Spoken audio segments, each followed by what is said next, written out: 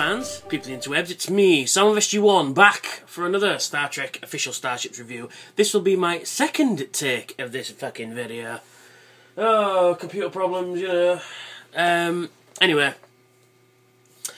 I'm going to be doing issue 7 of Star Trek, the official Starships collection, and it is a HIja class battle cruiser operated by the KDF, the Klingon Defense Force. Klingon HIja battle cruiser. HIja class battle cruiser. You see, now I'm going to say this again. Klingons use battle cruisers and attack cruisers and birds of prey. It's the Romulans that use warbirds, not Klingons. Romulans. Romulans use warbirds. Klingons use battle cruisers. Anyway. Yeah, operated by the Klingon Defense Force, class HIja, length 349 metres. I think it's about the length of Voyager, really, I think. Let me just check. Bad memory at the moment. 349, slightly longer than Voyager. Which I think, actually, these two are in scale with each other. 6 phase disruptor cannons, 2 photon torpedo launchers, and concussive weapons, and cloaking device. Yep, basically the brief history of the Klingon battlecruiser. Basically the design, they kept the design from the 22nd century right up until the 24th, and they only built the attack cruiser, the Vochak class attack cruiser, to keep up with Starfleet and the Romulans. So, you know, Klingons are very stubborn in that respect. But yeah, various encounters they had during the movie run. It did appear on Star Trek Voyager, and Next Generation, and Deep Space Nine as well. That one there was in an episode of Star Trek Voyager called Flashback. It is called the IKS Kelrick, and it is Kang's ship. Oh, I like this. Master Systems display. You usually find these in engineering, but sometimes on the bridge, and it shows you all the engineering processes of the ship. You know, shows you the nacelles, the warp plasma conduits, all that sort of stuff. You know, various things light up whenever there's a problem. And you've got tech specs, but you've got an upside down. You've got the bottom view, which nice to have the top view, but you know, there you go. You know, front and back sections there.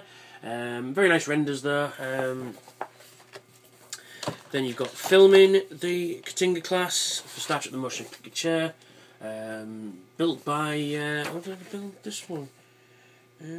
Well, Matt Jeffries designed the original, and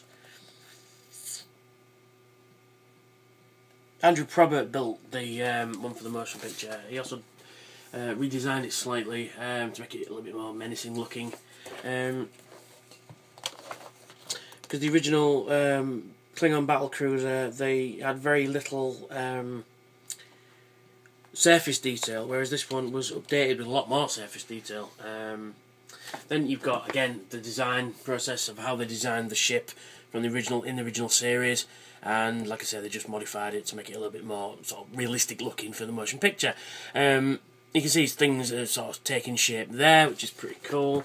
Then Andrew Probert did this wonderful Klingon bridge painting. It's fantastic. I like that as either a poster or an actual painting on the wall. That's cool. That it was designed to be a U-boat style environment that's been at sea way too long.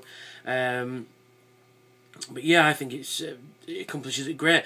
I mean, I like the fact that the Klingon commander is sat, you know, on his own almost. Your first officer there, and then you've got all the various stations behind them there, which is pretty fucking cool.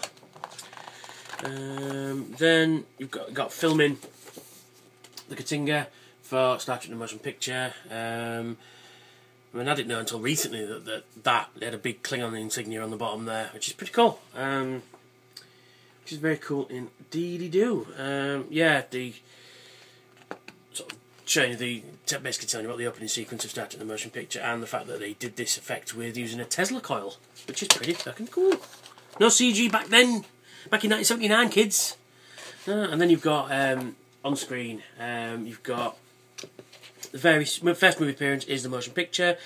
TV appearances, Star Trek Next Generation, Deep Space Nine and Voyager, designed by Andrew Probert. But yeah, it's pretty fucking cool. I like it. Yeah. Oh, next week though it's Excelsior. Can't wait for that bastard. So yeah, it's pretty cool. Now onto the model itself. Here it is, looking rather fucking badass. I think you'll agree. The detail on this is wonderful. It's absolutely wonderful. You can see where the torpedo launcher is there, the big round gaping maw, and all the detail, around it. Detail of the bridge section at the top there, and all the detail on top. The detail of the connecting bridge. And you've got the deflector dish here, which is cool. You've got the cloaking device generators there. You got which I've just found out recently as well, that should be a shuttle bay.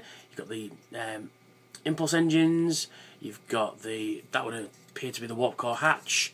So if there's a problem with the warp core, they can jettison that, and the warp core will come flying out. A single warp core, not many. You've got the impulse engines there, and you've got the wonderful detail on the bottom. Look at that paneling there, that, boys and girls. That is wonderful, wonderful. You've got the same pattern on the top there. Now, I have a few nitpicks with this, only a couple. Number one, there's no Klingon insignia anywhere on it, which is a bit of a shame. There should be one on the wing there. There should also be a logo of which house it belongs to. And the nacelles are not light piped. There's no green cyan in there. That's just a nitpick, really is. I mean, I can probably get a Klingon, a small Klingon decal from somewhere. But other than that, fan-fucking-tastic. It really is a nice looking ship. It really does look fucking beefy, meaty, and will kick your assy, you know.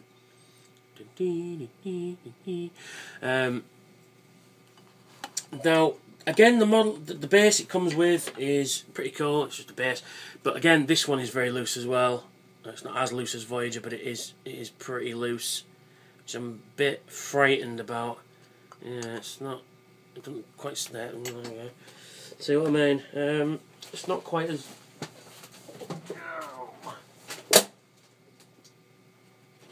It's not quite as tight as the others, which is a bit of a shame.